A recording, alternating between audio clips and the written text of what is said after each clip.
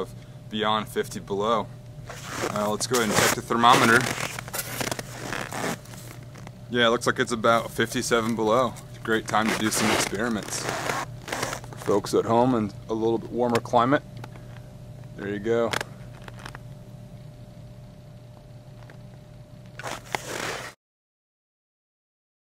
Well, for our first experiment tonight, we're gonna see how long it takes for a nice fresh cup of coffee to freeze. So, got a freshly brewed pot of good Alaskan roasted coffee. And top off my cup here.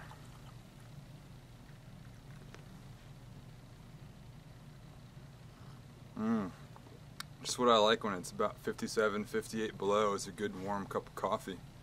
So, let's go ahead and see how long it takes to freeze this sucker solid. I'm going to set it down here. Nice place for it.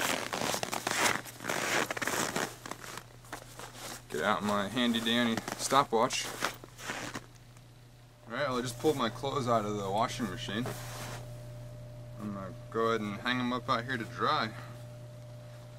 Nice, clean West Virginia Black Bear t-shirt. Put that right up here on the drying clothesline. Oh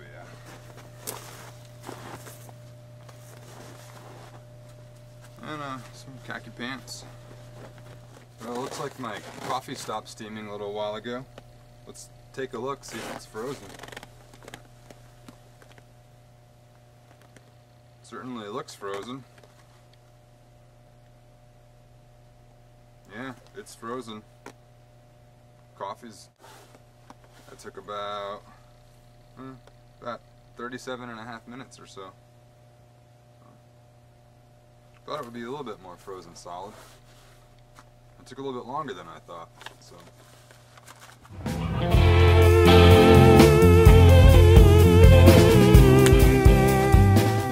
Now let's see how my laundry turned out.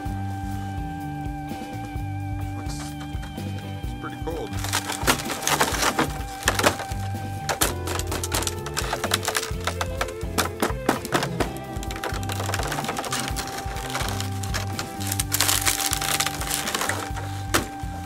Definitely frozen.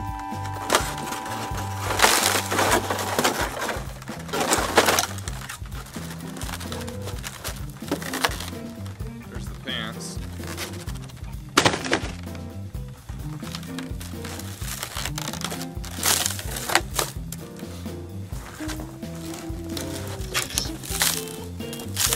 Sure.